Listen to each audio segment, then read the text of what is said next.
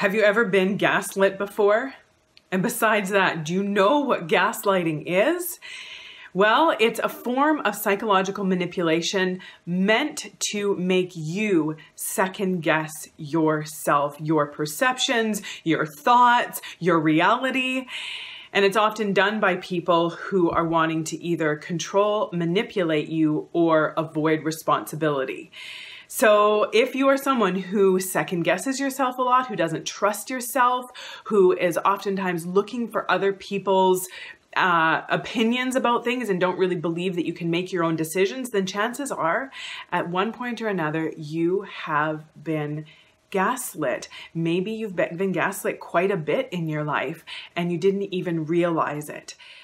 And I've mentioned it briefly before in a couple of my other videos, but today we're going to go into detail and I'm going to talk to you about exactly what it is and the 9 key signs to look for to know whether or not you have or are being gaslit. So stick around, I've got a lot of good stuff for you today. If you're new to me and this is the first time we're connecting, my name is Kristina and I'm a registered clinical therapist, a researcher, a coach, and an online course creator. I have a master's degree in counseling psychology and I work to help men and women get through the crap that is holding them back so they can like themselves and their lives more every day. So now we're going to look at the 9 key signs to know whether or not you have or are being gaslit. And this is something that can be done by anyone who is or has been close to you in your life. So that could be a friend, it could be a partner, a husband, a wife, a mom, a dad, a brother, a sister, a coworker, a boss. Really anyone who you are spending a significant amount of time with can gaslight you. And the first sign to look for is if you're someone who frequently second guesses your ability to remember the details of past events in your life. So if you don't trust your memory and you oftentimes wonder if something that you think happened actually did happen. So you really do second guess your memories about different events or different situations. It can be really about anything that you don't trust your memory. The next one is that you may feel threatened or on edge around that specific person who is doing the gaslighting. So you're not aware that they're doing something overtly emotionally or psychologically manipulative, but you often notice yourself feeling tense around them. You just have this kind of odd or weird or uncomfortable feeling. Maybe you feel like you often are walking on eggshells around this person, but when you're with them, something just feels off, but you can't put your finger right on it. The next one, number 3, is that you often feel like you're the one who needs to apologize and take responsibility for most things, if not everything. That you often feel like everything is your fault. Whenever something doesn't go quite right or doesn't go according to plan or there's any kind of conflict or any kind of upset, you feel like it's all your fault. And yeah, you know, when something doesn't go quite right and we play a part in it, chances are we have some responsibility for it, but that's different than feeling like it's all your fault. There's a difference between saying like, this was my part in it, I take responsibility for this part, and feeling like, oh my gosh, I'm such a bad person, this is all my fault, you know, everything I do is wrong or bad or no good, and you know, it's all on me. The next one is that you oftentimes find yourself trying so hard to make other people feel happy, and often it's to your own detriment. So this isn't about wanting other people to feel good, feeling, you know, caring and loving and generous and thoughtful towards other people and doing nice things because that's what you want to do and that's how you show your love and that's how you know, show other people that you really care about them.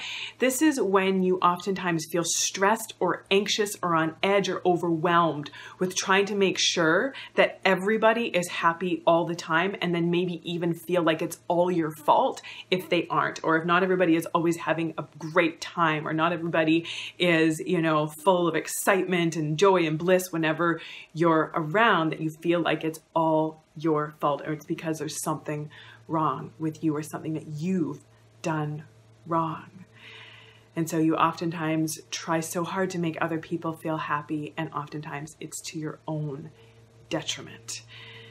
The next one is that you feel like there's something fundamentally wrong with you. Maybe it's this nagging feeling sort of in the back of your mind, or maybe it's something that is often kind of right there at the front of your mind. You feel like there's something fundamentally wrong with you, like you're crazy, or you're too weak, or you're too sensitive, or you're broken, or you're flawed beyond repair, and you just have this feeling inside. And chances are, if you feel that way, then you have been a victim of gaslighting during your formative years, like during your childhood or your adolescence, when you were a child or a teenager, that you had somebody in your life who was emotionally and psychologically manipulating you through gaslighting. The next one is that you oftentimes find it hard to trust your own judgment, and you're often looking to other people to give you answers, that you feel like almost paralyzed when it comes to making decisions. You feel like you can't often make your own decisions, and you have to almost feel like you have to get other people to tell you what to do. Like you sometimes just actually get paralyzed and cannot make a decision until somebody else comes in and says, this is what you should do. This is what you need to do, that you just don't really have any trust for your own judgment. You oftentimes maybe even don't trust your own wants, needs, or preferences, or trust that they're okay, that you're allowed to want, need, or think, or feel what you do. You just don't trust yourself in so many big ways. The next one is that not only when you're around that person that you feel kind of on edge or uncomfortable, but maybe even in general, that you oftentimes feel kind of scared or on edge or just kind of anxious, but can't pinpoint why. There's just sort of maybe this general sense of uneasiness, often, or maybe even a lot of the time, or most of the time. Something doesn't feel quite right. And that's again because you've been psychologically manipulated in these ways, that things are just sort of off balance. Things are off inside of you.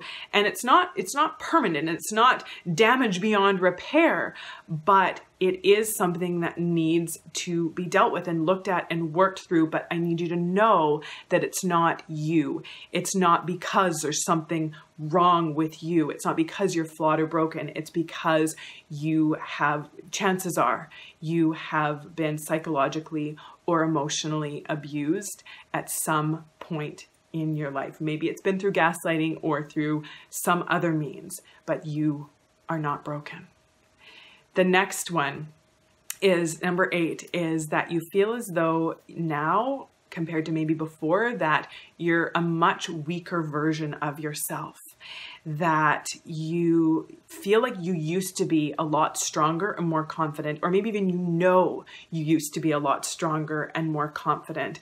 And when you kind of think about it and you kind of reflect on yourself, you're like, what happened? Where did that person go?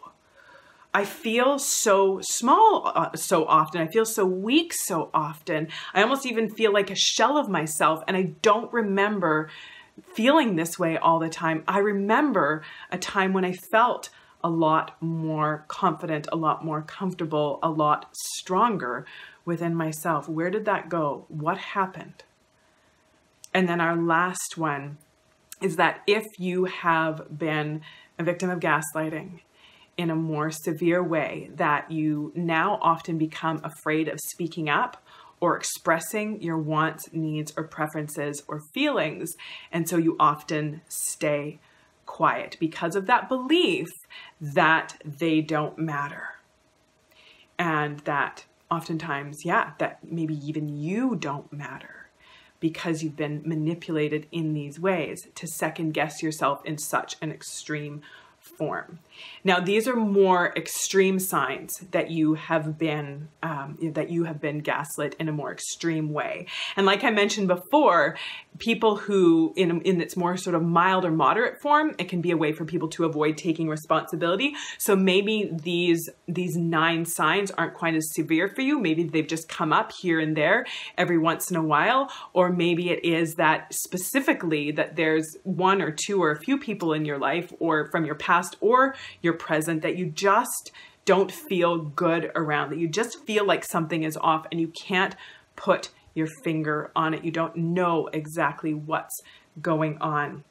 And so I'm hoping by learning these signs that you'll kind of get to know the signs a little bit better, and that you'll be able to spot it a little bit better, that you'll be able to see that it's not you. It's not because there's something fundamentally wrong with you. It's because you have been manipulated or even abused, emotionally or psychologically abused in these ways. And the first step to dealing and healing from stuff that we've been through is awareness and understanding and being able to recognize what is really going on. And that's the first step that we can take.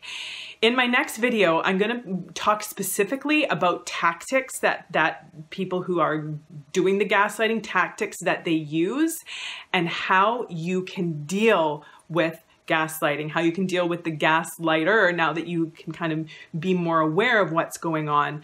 And we're going to talk about, specifically how to pinpoint that you are being gaslit, what the specific tactics are, and then how to deal with them. And here's a hint.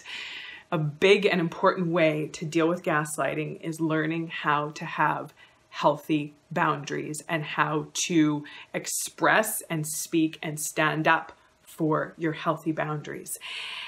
Speaking of boundaries, I have a handout for you just to get you started, just to get the kind of boundary wheels turning. I'm going to put it in a link below. It's called 25 Ways to Say No. And this is kind of the first step in learning to have healthier boundaries, is just learning how to speak up and say no in ways that feel good for us, that feel right for us, that don't feel like we're being mean or harsh or offensive or difficult or whatever it is. So make sure you grab that download, 25 Ways to Say No. Like the video, share your comment. Have you ever experienced this? Now that I point out these signs of gaslighting, have you noticed this come up in your life? Is there someone in your life who has gaslit you, and in what ways? Share with us in the comment section below, and share this video out so that more people can start to realize that it's not them, that there's nothing, that it's not that there's something wrong with them. It's that they have been taken advantage of. Come and join my Facebook group, goodformegroup.com, full of some of the most supportive, kind, compassionate, encouraging, and fun men and women. I will look forward to connecting with you more there. And until next time, take good care.